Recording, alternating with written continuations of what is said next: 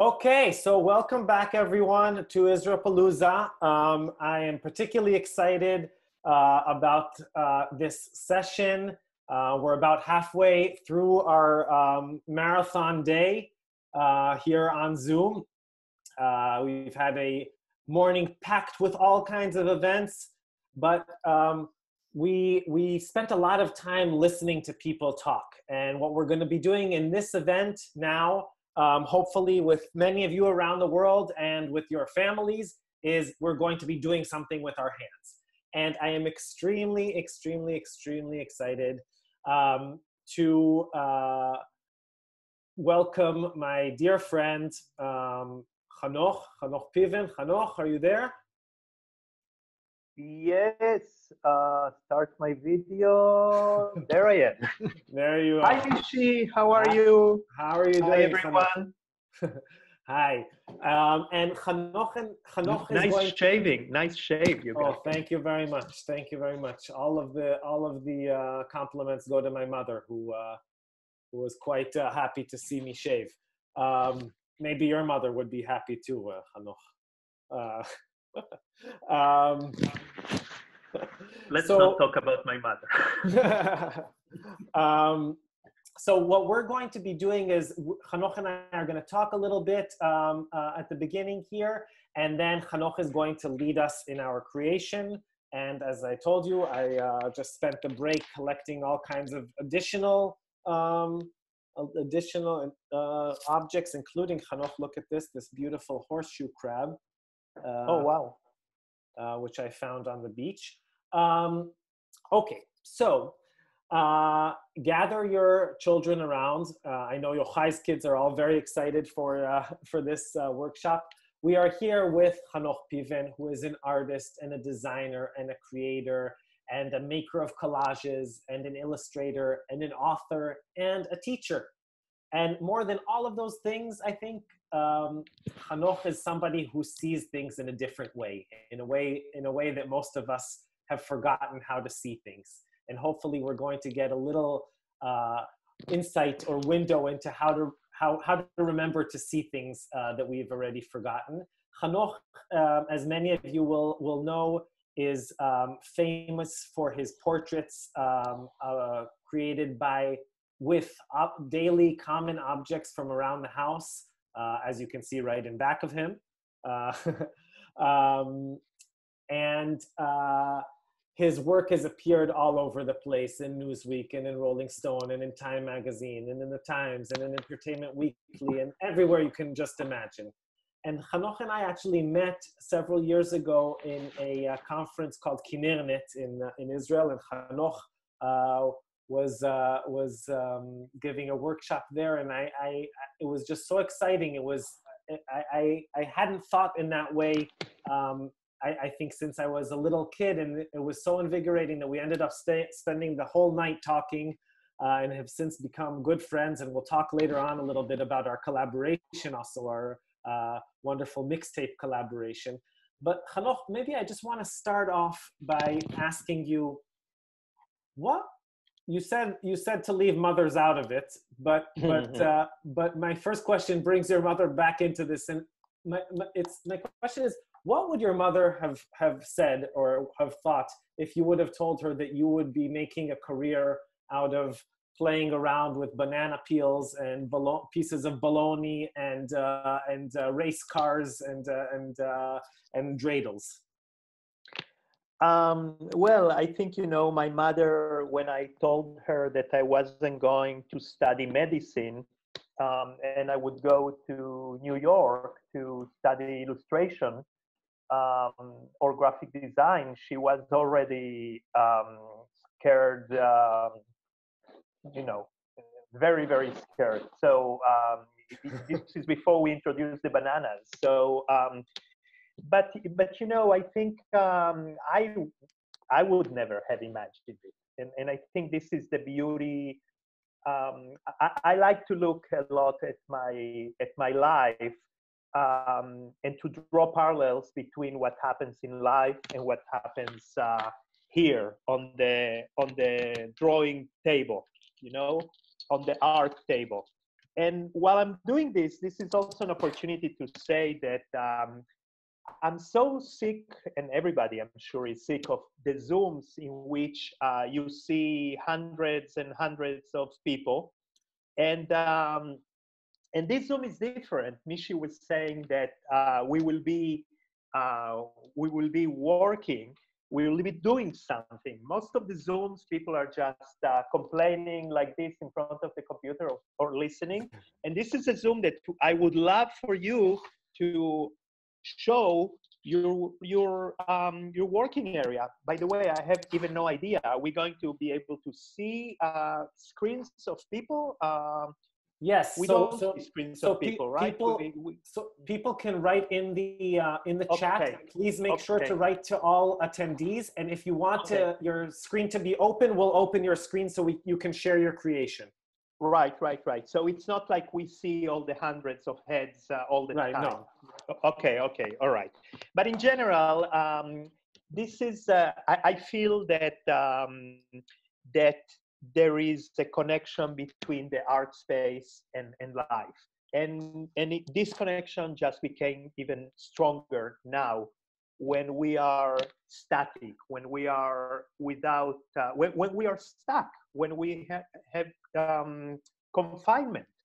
And those are the places that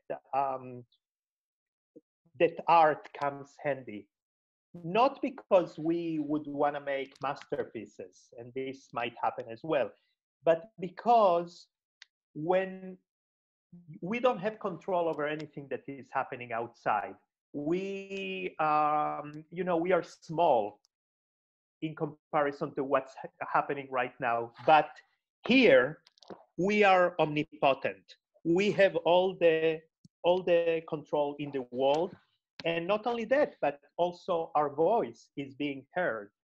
So, so I feel that for me, the way of, you didn't ask me that, but I'll say it in any case, for me, the way to deal with what has happened to all of us in the last 2 months has been by doing, by creating, by being busy, working with the confinements. And this is in a way how, and I'll talk about it a little bit more in a couple of minutes. This is in a way how I came up with this way of working. It's out of necessity. It's out of working with my limitations. So I encourage you, I promise we won't talk too much. I encourage you in the next hour to get up, to bring stuff. First of all, go now and bring lots of stuff that, like Mishi was talking about, and get ready to work. And there you go. And I can tell you already that this is a type of session that doesn't have to be linear. I mean to say that we don't have to be talking and then we're going to be working. You can already start working. And what I want you to do is your self-portrait. And you can make sure to work on a piece of rigid board. And the self-portrait doesn't have to look like you. It's not about creating a likeness.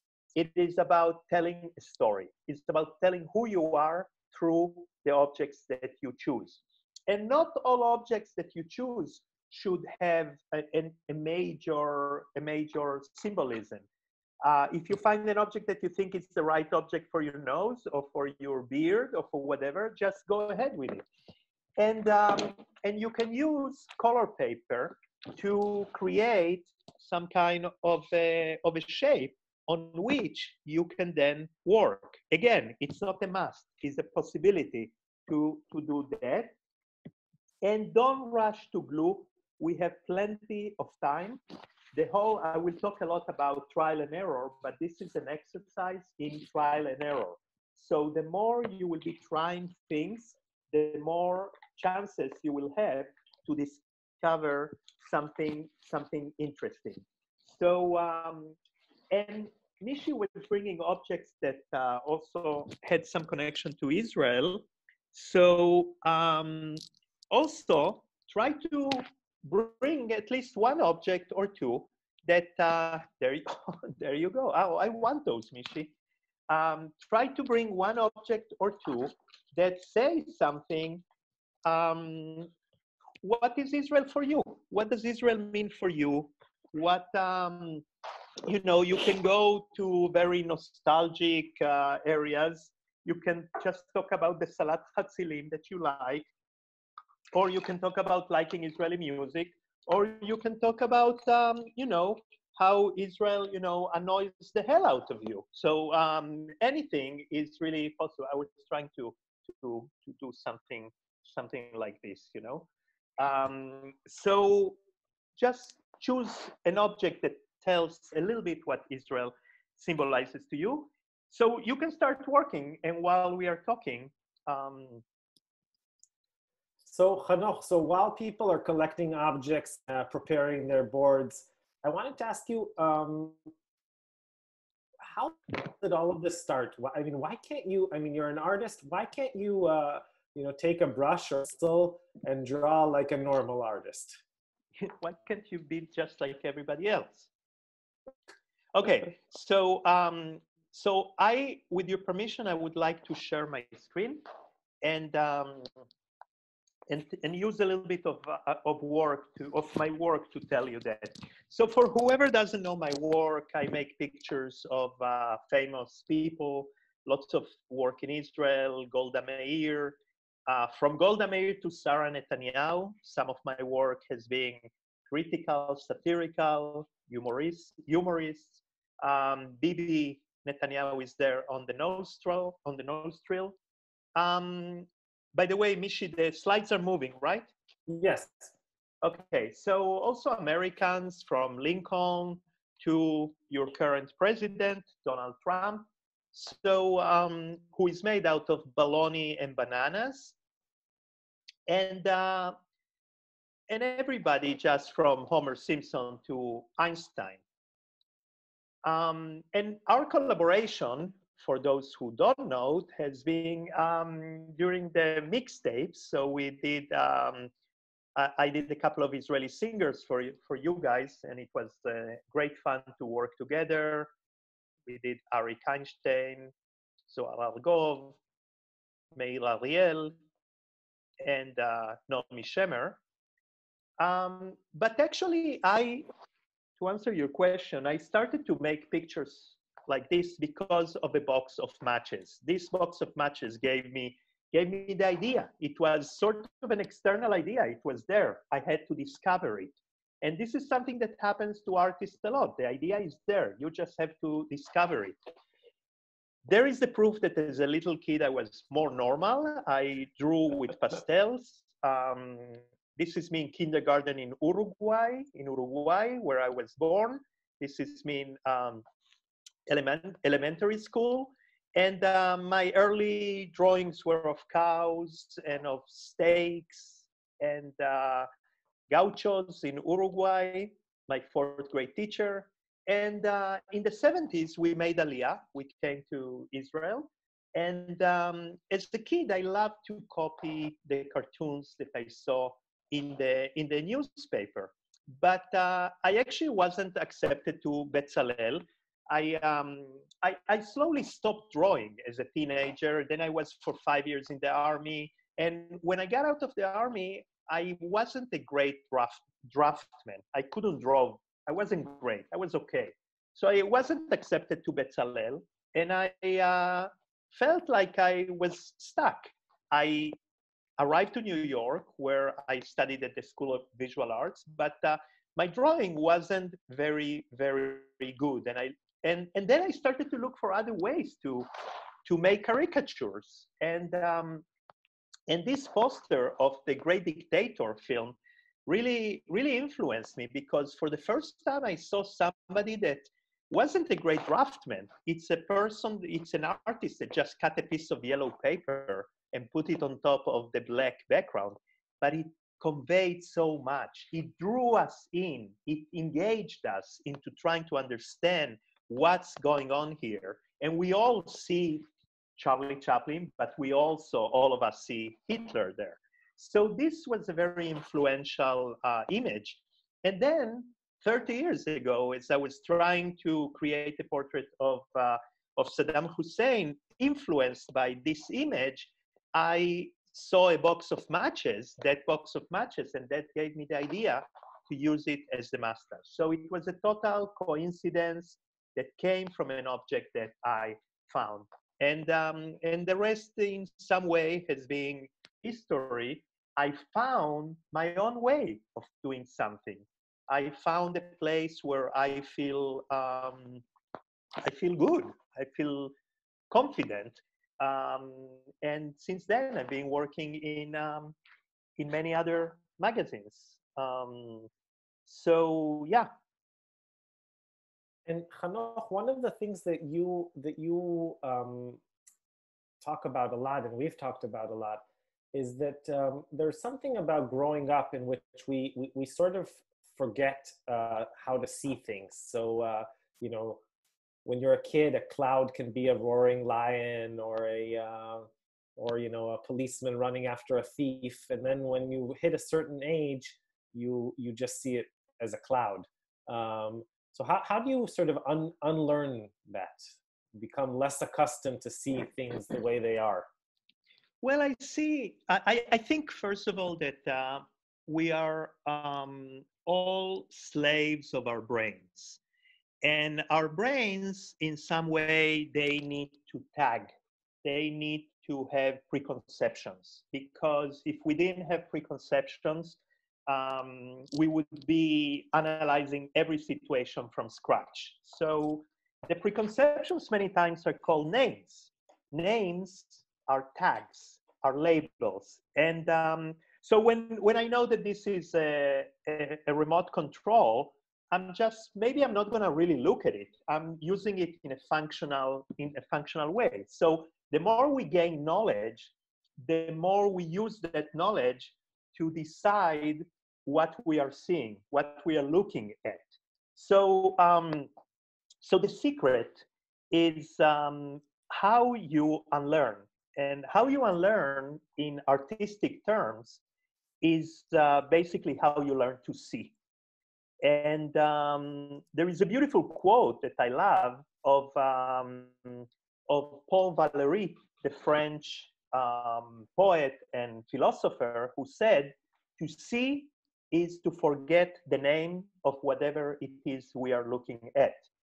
And I love that quote because what that, I have it somewhere, what this quote is saying basically is,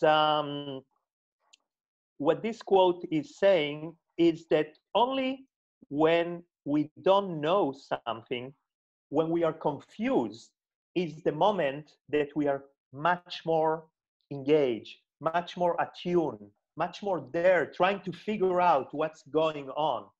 And so I think when we are seeing something, normally 70% of the information that we are using to decide what we are looking at is already internal information. It's all the preconceptions that our brain has.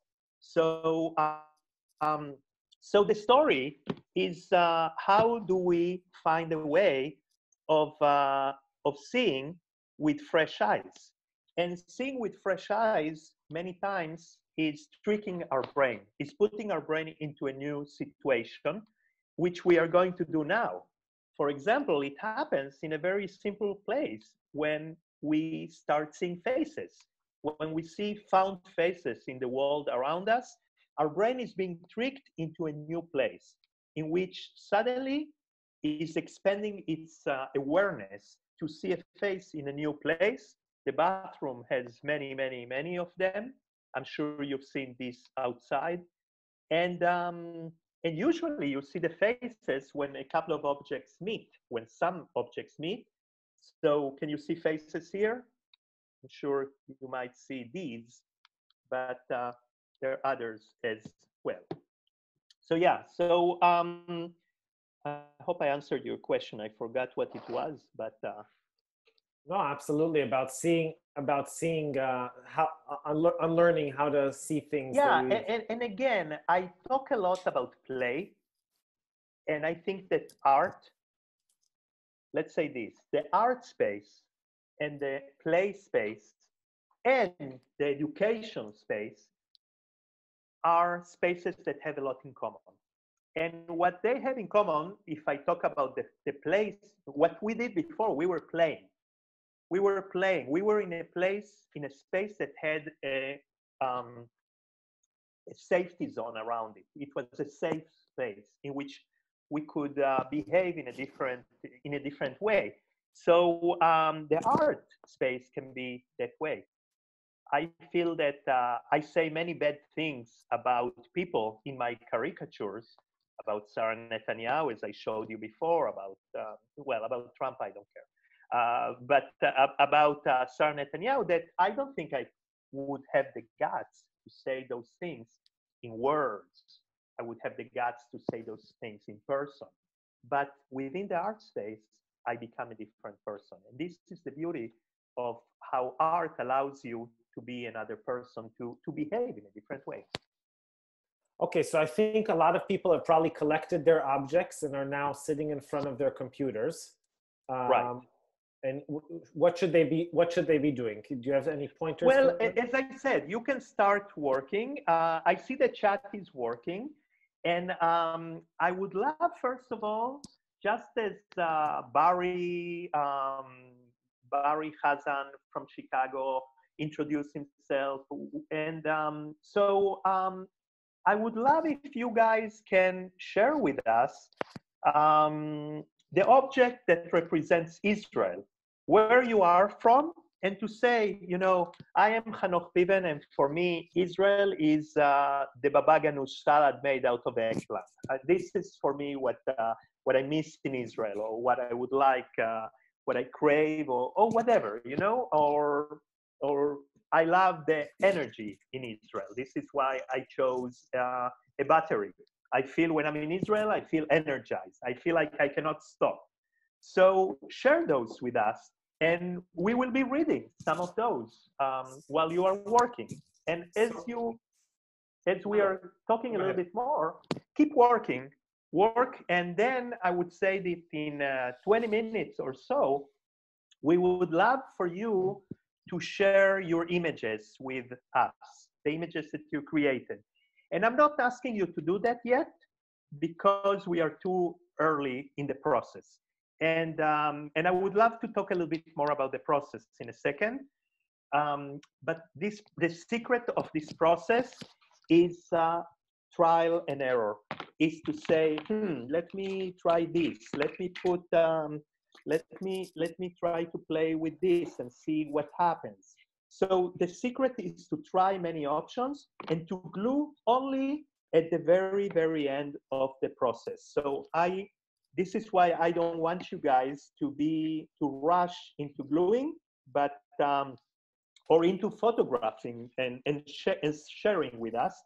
I would love if that happens within, let's say, in 20 minutes from now, or something like that.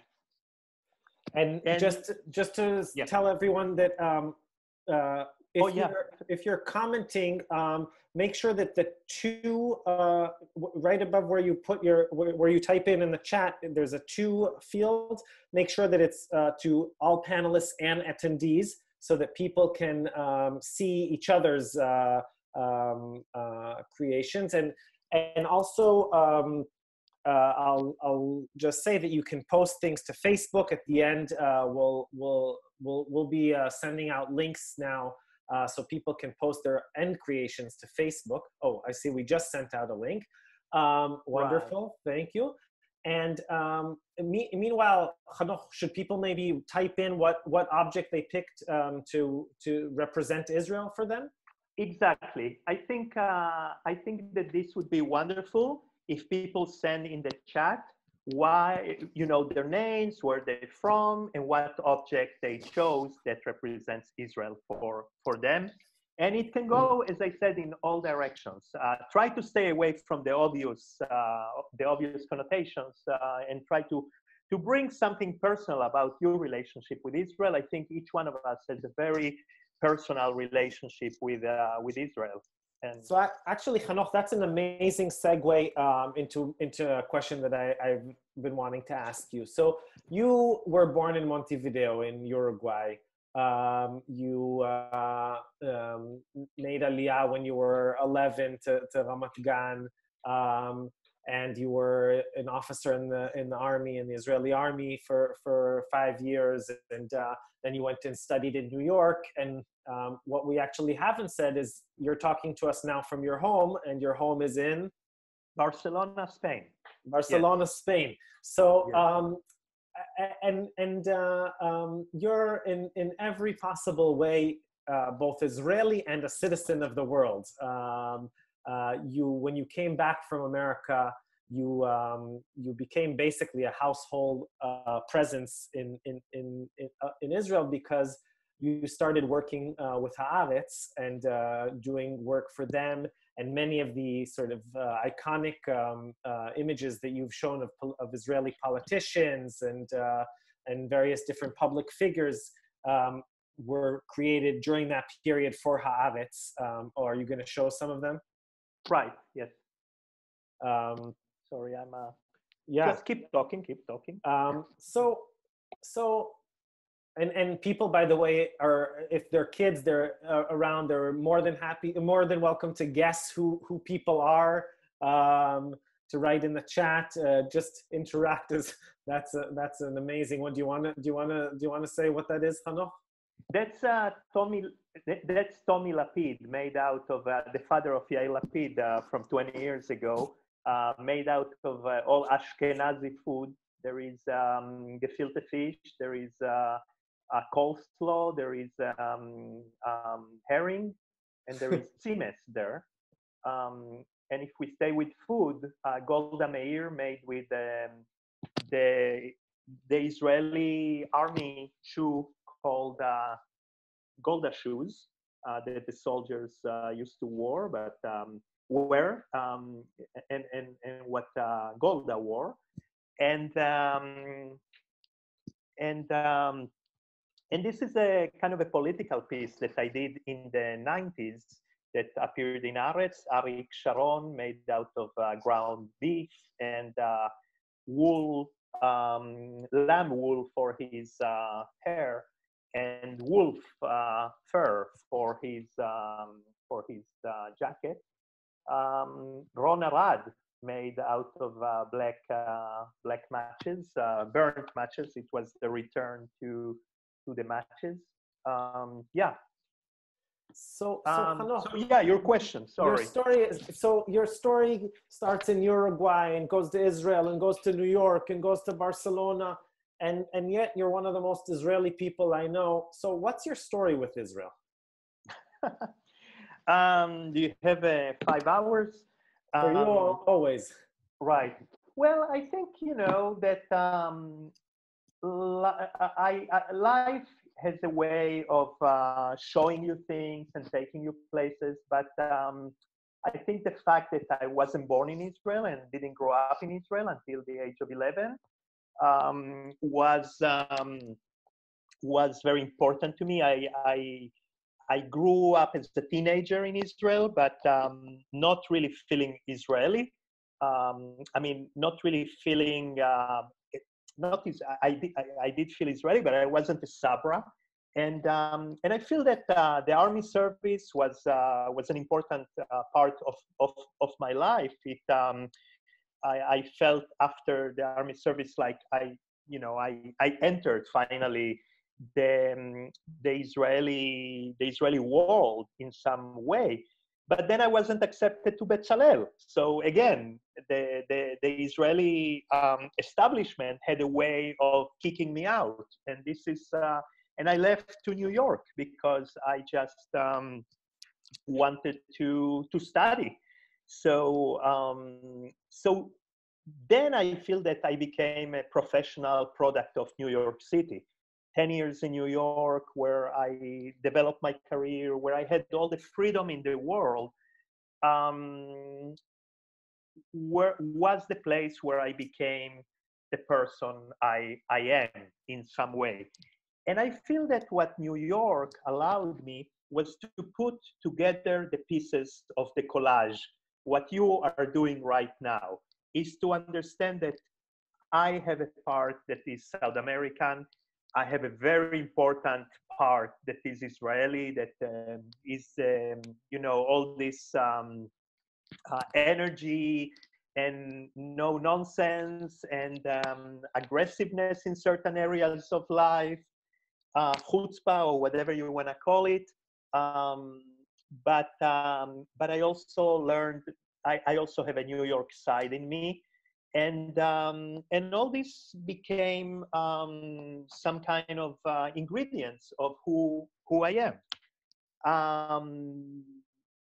Then, of course, I went back to Israel, and I love working in Israel. I love the energy that I get in Israel. I do a lot of non-profit work for NGOs, I mean, some of you might have seen yesterday was the ceremony, the joint ceremony, Israeli-Palestinians. So I created the image of that ceremony. There is Hanoch Piven standing in front of it before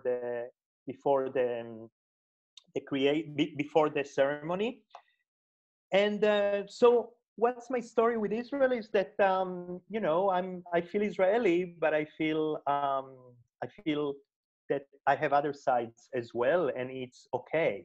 And I actually cherish those other sides. I cherish that I am a unique combination of many things, just as everyone here is a unique combination of many things. And for me, being an artist is really cherishing that uniqueness and not erasing it in order to be like everyone else. And I married somebody that is not from Israel, so I ended up that ended up being some kind of determining factor in where I live and where my kids ended up and all that. So it's again respecting the uniqueness of each one of us. I hope it answers. Yeah, so I'm just reading some of the comments. First of all, my sister, who lives right next to you in Jaffa, says that Anish Kapoor also didn't get into Bezalel, so they might want to consider getting some of new folks in their admissions team there at Bezalel. But you know what? Tomorrow I have a Zoom at 12 o'clock with an illustration class in Bezalel. So I taught in Bezalel, and it's okay. So just to finish the story, you said your neighbor in Jaffa. My studio is in Jaffa, in Jaffa, and I spend most of my time, half of my time in Israel, and some of my time in Barcelona, and some of my time traveling around, and traveling around and teaching in the world. So let's see some of the things that people are saying. So cucumbers, Shira from New York says cucumbers and cottage cheese. A puzzle piece from Tiras Ham. Lovely. That's a good one. That goes straight to the core. Wildflowers in Kotzim is one of the things I love about Israel. I picked a few of them in my yard for my portrait. Einat from Phoenix has a pita and some Hanukkah candles. Rebecca has some cherry tomatoes that represent her family's history on kibbutzim, as well as Israeli ingenuity in agriculture, cherry tomatoes. Kara from Seattle has, this is nice. Kara from Seattle has a lighter because it's hot, fiery, like some Israeli personalities. And when I think of Israel, it ignites connection for me, new ideas, innovation. And then I always think of Israelis smoking. Wow, Skylar from Tel Aviv. What does she say?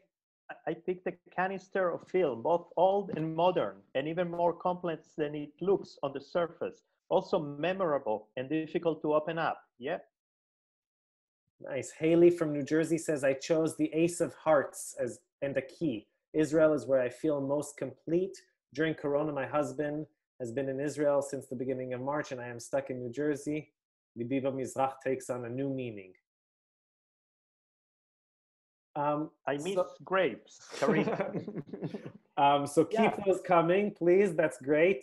Um, uh, and in the meantime, I wanted to ask you, Hanoch, you talked about teaching and doing classes, and um, you have been going all over the world, doing workshops and teaching people how to think about their own identity, to reflect about different components of their identity, to create these images. And your style is, it's interesting. It's both immediately recognizable. I mean, anyone who has seen a Piven creation immediately recognizes that it's yours. And also at the same time, it's very, as we're all discovering now, as we're working during this workshop, it's something that anyone can imitate. It's uh,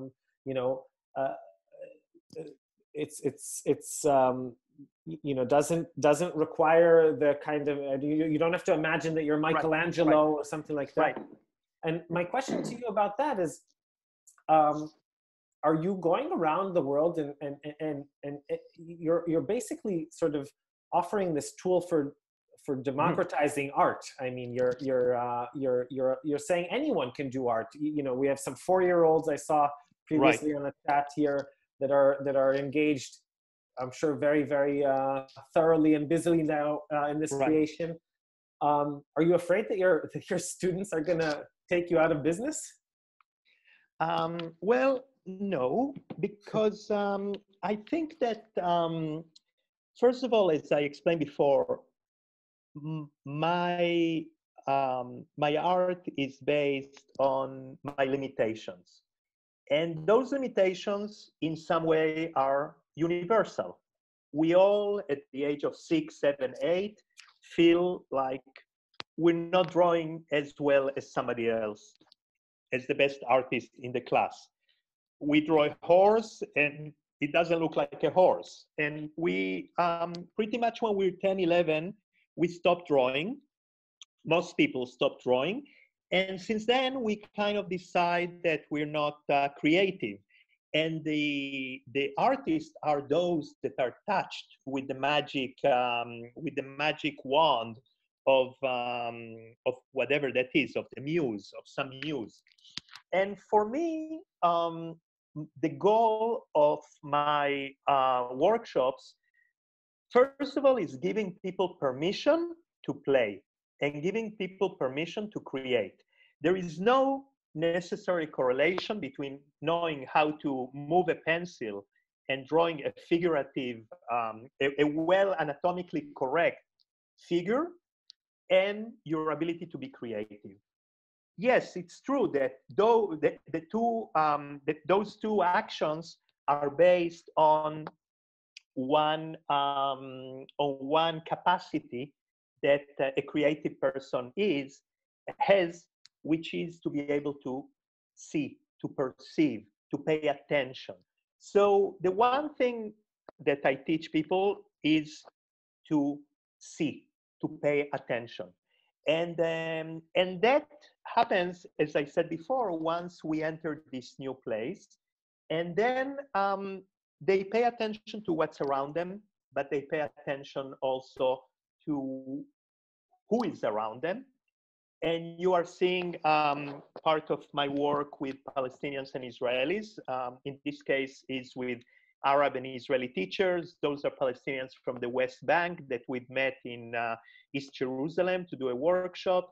And I think that if there is something that the objects teach you, and the objects basically that art teaches you, is to pay attention to what's also inside you. This kid is a refugee from Eritrea, and he participated in a workshop with me in Bialik Rogozin, in the school in the south of Tel Aviv, where many children of refugees study. And supposedly he didn't understand what I was talking about. I gave him a board. I said, glue the objects on the board. And instead he glued everything on himself. But I think that this is the beauty of what happened to him. In some way, he ignored the convention of the space, having to glue on the board, but he connected to something that was within him. And that led him to do something unique. And I feel that this kid made an African mask in Tel Aviv. He somehow connected himself to his inner voice. So I feel that the big problem nowadays that is happening in so many countries, that is happening in the world, is that we are having a very hard time listening to our inner voice because there is so much noise. There is so many defaults that tell us what to do. And the defaults are Waze, GPSs, Google, TripAdvisor, IKEA, all those manuals, all those big voices of authority that tell us what to do. So in a way, what I try to teach people is to quiet those voices, because only when you manage to quiet those voices, you can really start within all the confusion, start hearing your. So that was a long answer. So I hope that people start telling us that they would love to share their creations. Hanoch, I'm going to just share for the meantime a little bit my creation that I'm starting here. I don't know if, wait a minute. I don't know if you can Is there see. a way that you can move the computer or turn the table around so we can see it in the other way? Or maybe leave the computer and can you turn that table 180 degrees? The portrait, I mean. Yes, I will try that. Meantime, I will tell that very soon we want to hear you sharing your images. So you can, for that, we will give you the ability to do what Mishi is doing right now. So whoever is ready to share the image the way Mishi is doing now, please do that. Oh my God, Mishi. Tell us. Well, first of all, Federica just got a mask in the mail because it's mandatory now to wear masks. So it seemed appropriate to me that my self-portrait should have a mask these days. I don't know if you can see it. Can you see it? Yeah, it's wonderful. I see the shells there. And well, I see the Israeli. Yes. I took some things that I felt symbolized me. Some radio cables there for my curly hair. Even though I don't actually like fish, I chose a little gefilte fish for my eye. Great one, great with the carrot there. Wonderful. The carrot. Yes. I see that your hair has all this entanglement, all this balagan there. Right, which seems to be quite perhaps a more literal representation than should be. But yeah, we encourage everyone to start sharing. If you guys also want to share your screen, we're more than happy to do that. And Hanoch, meanwhile, I want to ask you something about shared and common knowledge. That a lot of the references in your work rely on people knowing the same things, right? Right. You have to know something about Tommy Lapid for it to be humorous. Right. But there's also something extremely international about it. I mean, even if you've never heard of Tommy Lapid and you have no idea what gefilte fish is, it should resonate with you. And can you talk a little bit about that sort of cultural translatability? How do things translate? Well, I think you know, for the first maybe 10 years of my activity, I was my work was for adults. I was creating just for adults. I was creating political cartoons, social cartoons, caricatures.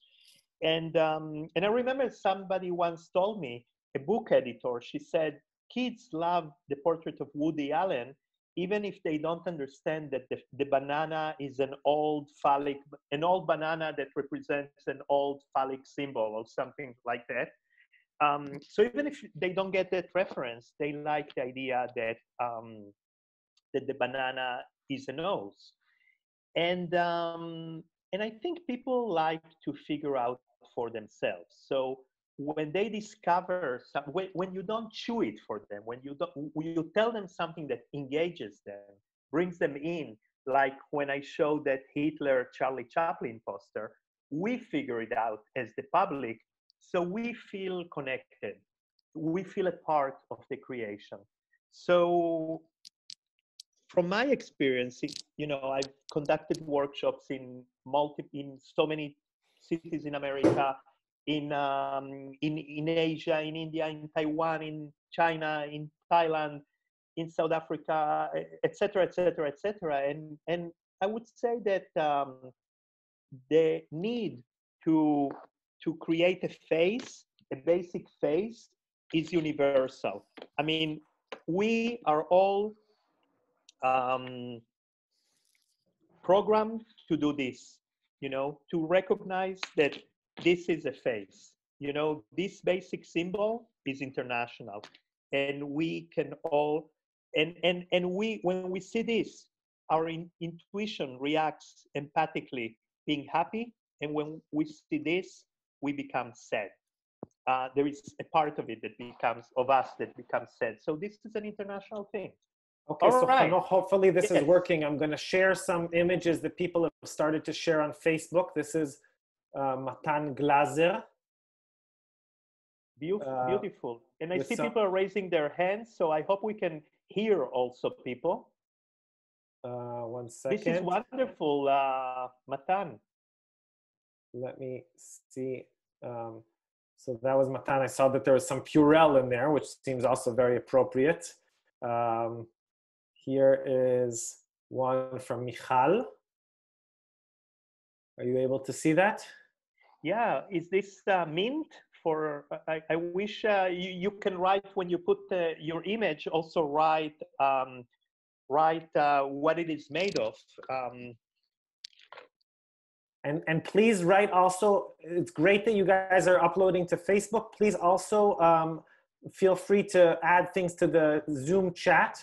It will be easy for us to see it there. Just go, here's one from Jessica.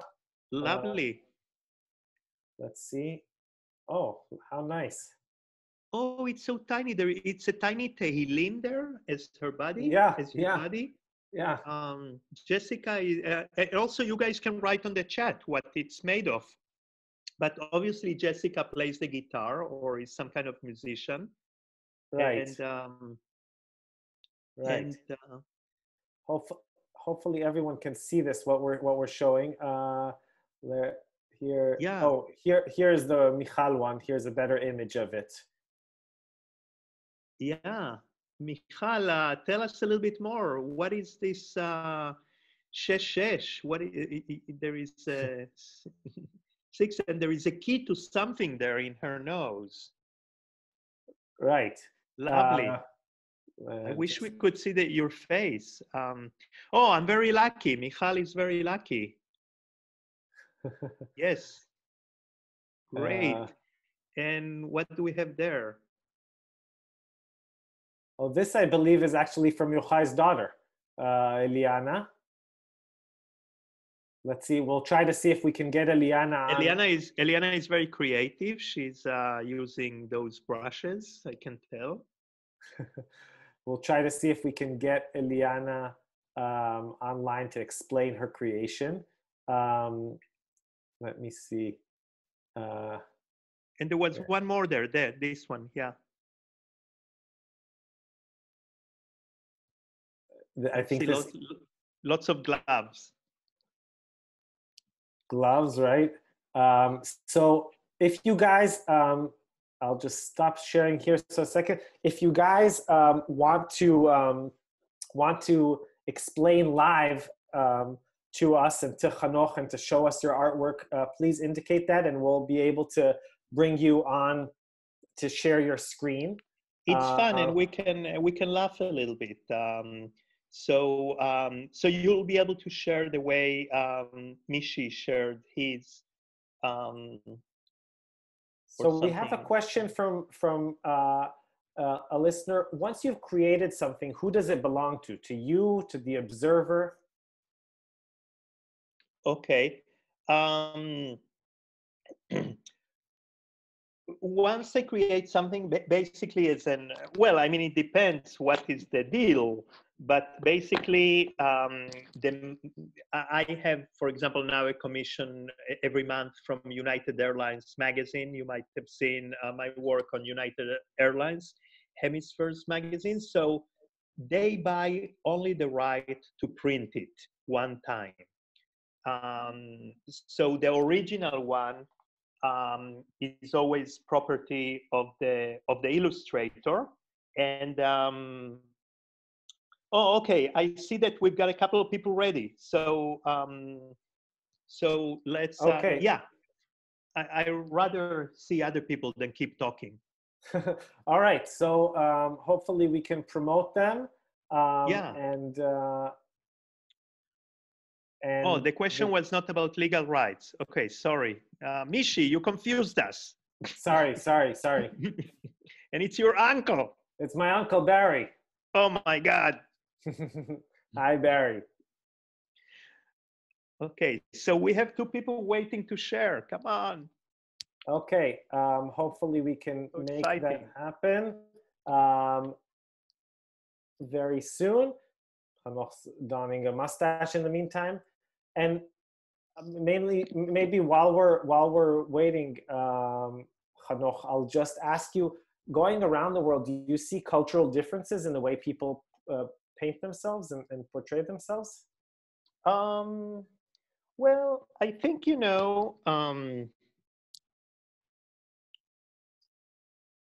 I would say that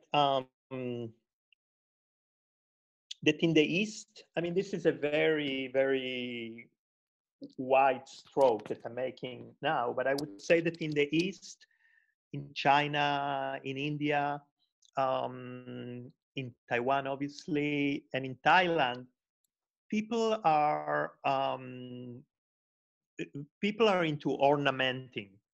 So people would be like, there would be a lot of this happening. If I want to create a line, I would do this. I would create the texture of the line you see what I'm doing, that I'm creating with lots of little dots, that each dot is an object. I would be creating a line.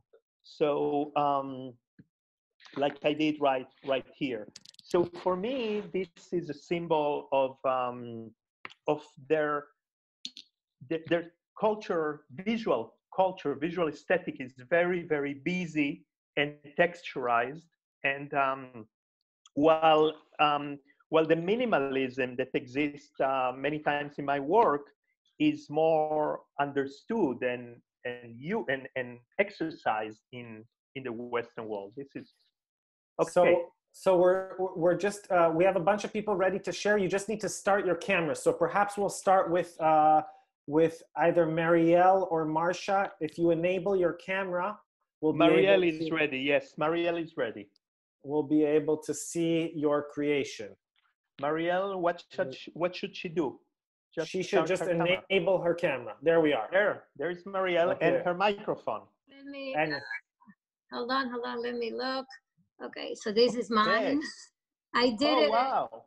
I did it in like a last minute with bananas and my dog choker and my pins and my husband wine. Corn in my nose. So this was my kitchen last minute thing. That's great. And it looks like, can we see you for a second? Because I saw you for a second and it looks like you, I think. And well, I have a little more hair, but yes. Oh, there you are. Yeah. Thank you, Marielle. You're And welcome. thank Where are you you so speaking much. from, Marielle? What? Where are you speaking from? I'm an Argentinian that studies in Israel and lives in LA, and that's with my student every year a Piven workshop. So all my sixth graders do every year a Piven workshop. Qué bien, genial. Thank you so much. Igualmente. Muchas gracias. Thank you, Gracias. Marielle. Okay, Marsha, are you ready to share? There is Marsha. Can you hear me? Can Yes, you hear? we can. Yep. Okay, I'm here Yes. with Annie. Okay, Annie, here. Let's show them. We're going to show you what ours looks like. Whoops, that upside down? Hold on. Can you see it? Yeah, lots of colors. Yeah. That's How hers.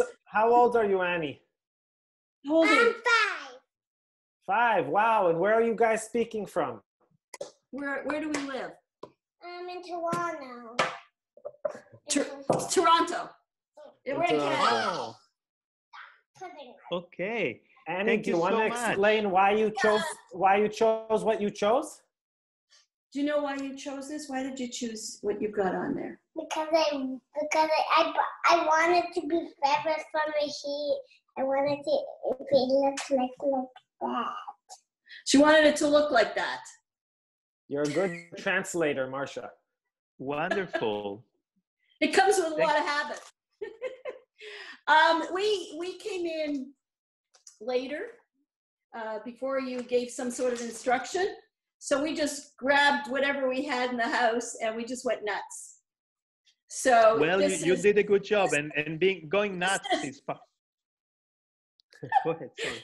So we had stickers and we had feathers. Those are feathers. Hey, let it dry! Oh, she's very proud of what she's done here. She would not let me touch it. Anyways, thank you very much. It was lots of fun. Thank you so much. Wonderful. I think our producer, actually Skylar in Tel Aviv, wants to share her creation. Skylar, can we open your camera? Sure can. You guys saw me. You were here. So here's mine. I think it actually ended up looking kind of like me. Oh, wow. Totally. Can you explain, Skylar? Yeah. So, well, basically Wait, leave the camera there. Oh, sorry. Can you see? Beautiful. Yeah, leave it there. Yes. So I had this old paper bag that was really beautiful that I got when I bought something once, and I'd been holding on to it forever and ever because I just loved the patterns. So I used that to make these headphones, which are the headphones that I use all the time for work and stuff in podcasting.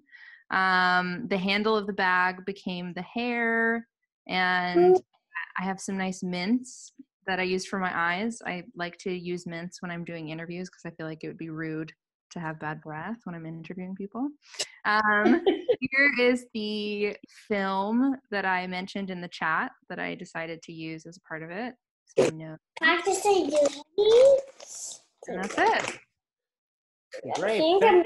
Thank you, Skylar. And I think we have Josh from Portland, Oregon up next. Josh, can you open your... Thank you, Skylar. Thanks, Skylar.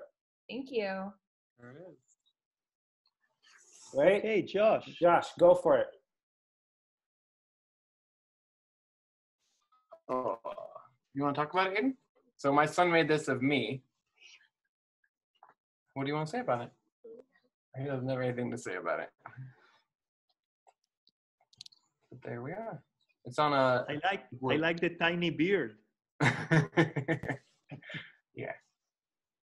It's so the black is like foam. I don't know where it came from. It's just this piece of foam that we found on the ground. You kind of tore it up and did my hair, and it kind of matches my hair.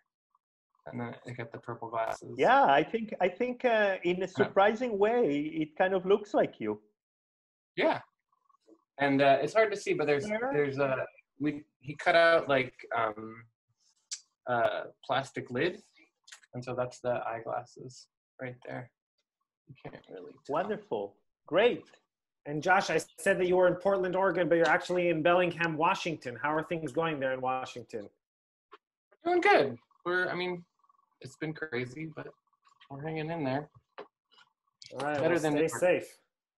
Thanks. Hey, buddy. Great job. Great job there. Okay, I think up next we have Haley. Haley, can you open your camera? And unmute yourself. There you go. Yeah, There hi. she is. Hey, how you doing? Thank you for putting this on, Mishi. It's awesome. Okay, this is my portrait. It's kind of hard to see. Hold on. Wow. Yeah. Can you explain? Yeah, let's see. The manvaflim, because what is there without manvaflim? This mask, Mishi, I'm very impressed that you had a spare mask, that you could actually use one on your portrait. Kol hakavod, that's very nice. No, we just have one, but it was Okay. sacrificed for the portrait. All right, you take one for the team. I had to make one there. And under my mask, I'm saying the Shana Bar B'Yerushalayim. Hopefully that will happen next year.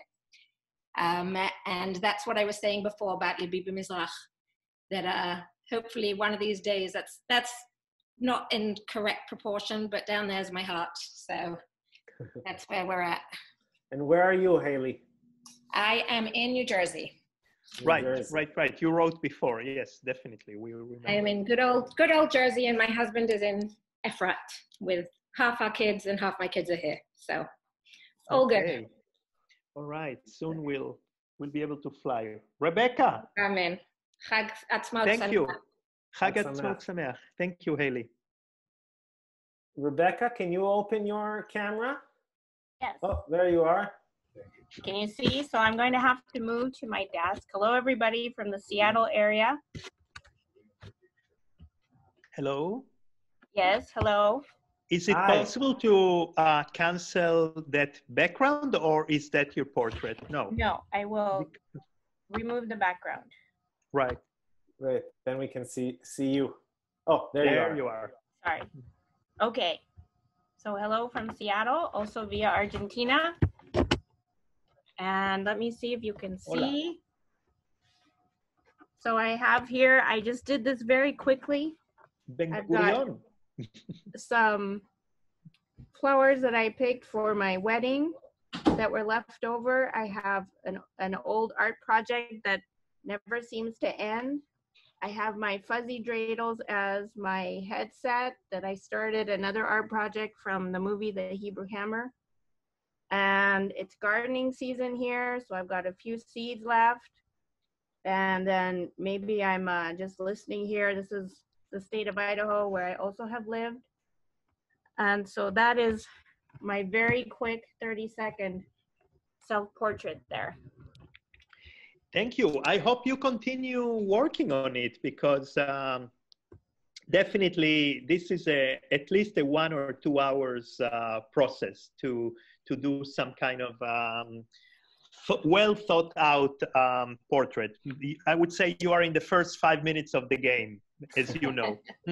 Great, thank you. Well, it's been very helpful. I've been in a very big rut for creativity lately, so this was great. Thank you so much. Great. Thank you. All right, over to Elaine. Elaine, can you open your video? I think I can. Oh, hi, Elaine. It's Elaine Cohen. If that shows. Okay, this is what I did, and I'll tell you about it. So it's a plate, a bowl, because I cook, and my hair is becoming very white during this long period of being at home. I have an Israeli earring. One of the things I always like to do. You know, in Elaine, that in Israel, hairdressers have become essential because people don't like to have white roots. So, we're all in the same boat, right? Yeah. The cheeks are from the motto of Bet Shalom, one of the sponsors of the program today, so I thought it belonged here.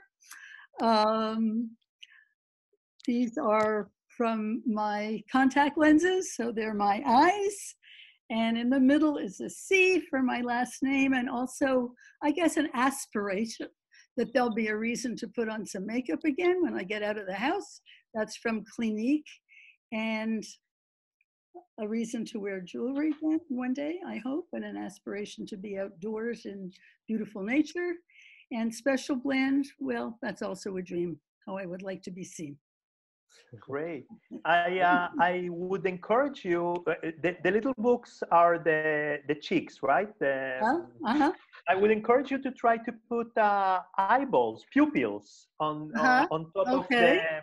Yeah, I mean, I'm trying to see what color your eyes are, but yeah, find some pupils there, and then it would give a lot of expression, even more expression.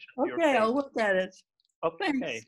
And Hanoch, Elaine and her late husband Steve have been dear friends of my parents for more than 50 years. Oh my God! Wow, lucky them. A very valued friendship. Thank you. Bye, Elaine. Bye. Okay, do we have someone else up next? Rachel. Hello. This is a great show, and I'm a huge fan of Hanoch Piven. So thank you so much. This has just really made my day. I'm going to show you my creation. Oh, wow. Wait, we lost your video? Oh, hold on. Can you see it? Yes. Oh, lovely. Yes. A little bit to the right. There you go. Hold on. Trying to get the right angle so that you can see it well. We're almost there. This is great, Rachel. If you can keep it like that while talking, it would be great. Okay, so my eyes are made out of 2 buttons that I got in a creativity class. Wait, I think you're covering the microphone, Rachel. Okay, can you hear me now? Maybe just put the computer on the bed there or whatever that is, and let it sit on the bed and point it down a little bit. There you go. Right. Okay. So the eyes are made out of 2 buttons. One says clarity and one says passion. And so that represents a lot of who I am. The eyebrows are made out of these sparkly earrings that I wear a lot. The nose is a barrette that I like to wear. These are 2 shells that I created. I gathered the shells at the beach. And one says love and one says joy, because those are affirmations that I like to have.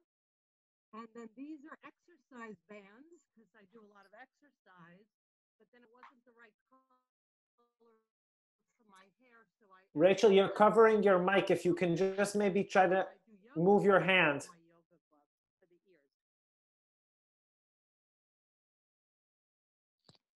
Okay, wonderful. And Rachel, where are you talking to us from? West Hempstead, Long Island. Long Island. Wonderful. Yep. Well, thanks so much. Thank you. Bye-bye. Bye-bye.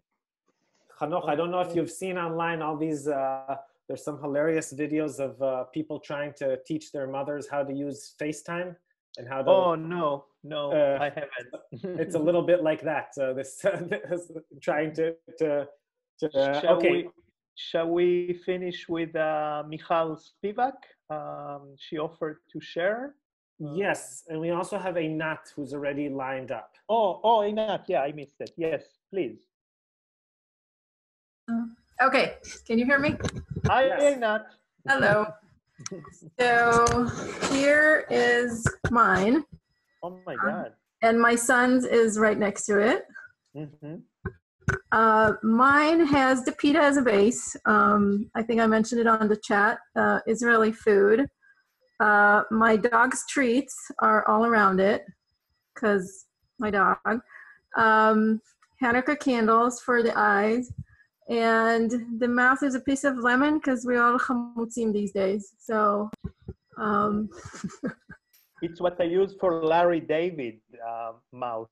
A piece of lemon just like that. Oh, I'm honored then. Yep. So that's... What's the name of your son? My son is Dan. He ran away right now. Oh, okay. He's shy, but that's his creation over there. And where are you from, Einat?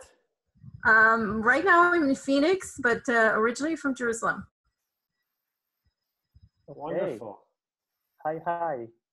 Thanks so much. Chag Sameach. Thank you. Chag Sameach. And I think we have Michal up, right, Michal?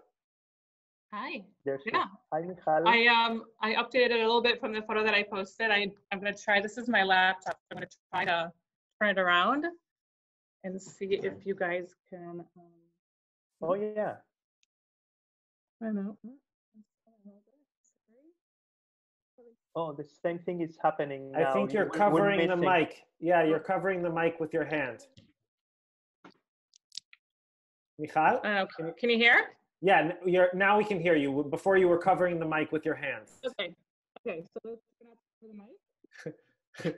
It's happening again. Why don't you just put the computer down on the table and talk normally instead of holding it? There you go. Yeah. Okay. Can you hear me? Kacha, kacha. Okay. Maybe, photo? yeah, exactly. Tell us about the portrait. Tell us about the portrait. Briefly say that, you know, I use the kutzim, you know, and the flowers as the wildflowers. That's my favorite part. I grew up on kibbutz in Israel. And it's really a part of Israel that's very near and dear to my heart. And of course, the lucky 6, because I'm a very lucky person to have such a wonderful family and to have such a wonderful community that I live in. Pretty much, you know, lots of nature in it, as you saw, because I love nature, part of me. And Hanoch, I have to just say that this is the greatest honor to be able to do this with you. So I've been an admirer of your art, and we have Shinshinim here in Rochester, New York, and they did a lesson for our students, for our community, all about Hanoch Piven art. So thank you. Thank you so much. Thank you. We probably did a workshop with them in the summer with those Shinshinim. That's great. Great. Lovely. So nice to meet you, Thanks so much for sharing, Michal. Thanks. Chag Sameach. Chag Sameach. So, Hanoch, any thoughts on the things that you've been seeing? Well, I think that, again that we all. I feel that in the last 2 months, I've seen that people just have a need to create. They have a need to be doing something proactive. And this is just an example. And also people just love to talk about themselves. It's our favorite subject, let's face it, you know. I mean, I'm lucky that you asked me questions, so I wasn't, you know, I wouldn't shut up. I was just talking about myself. That's our favorite subject. So if you give people a different vehicle to talk about themselves, suddenly they become artists without knowing it, because they have the motivation and they have an easy way of doing it. So yeah. Lisa next. Lisa, if you're on, we'd love to see you. And Hanoch, as Lisa's getting ready, let me just ask you, oh, there's Lisa, hi. Wait, you're muted? Wait. There you go. No? Muted? Okay. Hi. Hi. Now we hear you. How do I switch this around to show the artwork? I'm not sure. Hold on. Wait. Oh, there you go. Oh, here we are. Wonderful. Wow. Tell us about it. Okay. Well, we have a lot of blue and white there. And Ahava, because I love Israel. I'm actually Israeli, and I'm stuck in Boca Raton, Florida, waiting to get on a flight to go home. And the golf tee in the middle is because my husband is a crazy golfer. And we have the heart with food in the background for Yom Ha'atzmaut. Wonderful. And got a my little, foot there. and a bead, right? That's the Ahava is a bead there. That's a rock. Yeah, it's a stone for my mouth. I actually have a big mouth, so it works. Okay. Thank you. Thank you so much. Thank you, Lisa. Thank you. Hanoch, so Thank you. Bye-bye. Thank you. Great show. Hanoch, as we maybe see if we can bring in one last final person, I'll just ask you. You essentially you go around the world doing these workshops, not in Corona days. Right. And what kind of communities do you meet? Do you do this in schools? Do you do this in? Right. Well, I've been doing it. I like to say that I work with everyone. Basically, I have done workshops with 4-year-olds, and I have done workshops, as you well know, at Harvard School of Government with public diplomacy graduate students. I've done workshops in Israel with CEOs of the biggest high-tech companies, and in schools for kids with special needs. So it's really it works for pretty much everyone. And the idea again is that I think that wherever people need to communicate, they need art. Art can be, it's an underused vehicle for communication. And also, we have a team of teachers, of educators that I work with in Israel, and we've been working a lot with educators, with the Ministry of Education, because there is a lot in common between the education space, what the education space should be, is not, but should be, and the art space. So basically, artists make mistakes constantly. Artists are in constant inner dialogue. Artists want to create something that hasn't existed before. Artists need to deal with chaos and make their own order. And those are qualities that and abilities that we all need nowadays in life, especially now. But so we work a lot with teachers, and so this is I would say that teachers are now my favorite crowd to work with. Lovely. So Hanoch, my last question to you before we say goodnight. It's already getting late there in Barcelona. My last question to you is how do you mark Yom Ha'atzmaut? What do you usually do on Yom Ha'atzmaut? Well, when I'm in Israel, I do something that many Israelis do. I meet my army buddies. We have a barbecue with army buddies, and we've been doing it for 25 years. So since our kids were tiny until some of those kids are officers in the army. So I would say that this is the most Israeli thing that I do. Buying meat and chinawi in Yafo. Because I live in Yafo, so they send me to buy the meat, and then we meet in a kibbutz and do alaesh, make a barbecue with the army buddies, and we all laugh at each other as we used to do 25 years ago, 35 years ago. Time flies, you say. What's a decade here or there? Exactly. Well, Hanoch, this was such a pleasure. Thank you. And yeah, please, do you want to wrap up? No, I just want to say that thank you for participating. Whoever was there, that I wish we would have seen your faces. But please share them on the Israel Story Facebook.